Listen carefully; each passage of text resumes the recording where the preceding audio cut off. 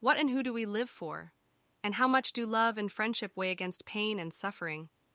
Those are the big questions in A Little Life, Hanya Yanagihara's second novel.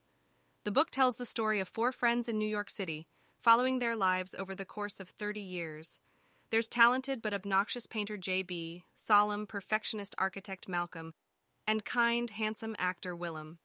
But at the center of the narrative is Jude, a brilliant lawyer with a mysterious backstory. Over the course of the novel, Jude's tragic past reveals itself through multiple timelines and perspectives, and we begin to understand the demons that haunt him. When A Little Life was published in 2015, it was an instant success.